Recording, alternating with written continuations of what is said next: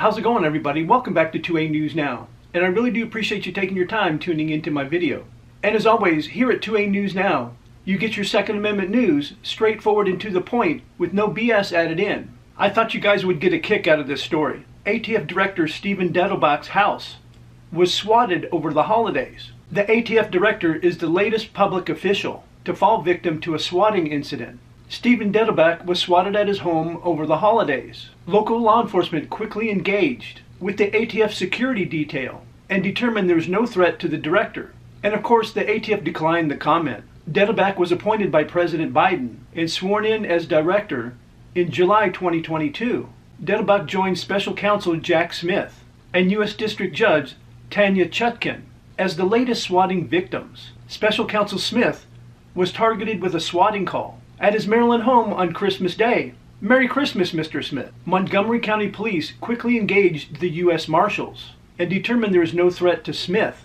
Smith was appointed by Attorney General Merrick Garland to investigate election interference and mishandling of classified documents. Judge Chutkin is the federal judge who was overseeing former President Donald Trump's federal case in Washington, D.C. was swatted on Sunday. The U.S. Marshals who protect both Smith and Chutkin declined to comment, as well as the special counsel's office declined to comment as well. Let me start off with saying I don't condone swatting, and the main reason is because it takes valuable resources like the police and others to rush to these calls to investigate it, where they could be used somewhere else where there actually is a crime. But on the other hand, the people mentioned in this story, in my opinion, and I'm guessing in most of your opinions as well, shouldn't be in the positions that they are in now. They throw the Constitution out the window, and everything they do is politicized, and we all know what side that they're after.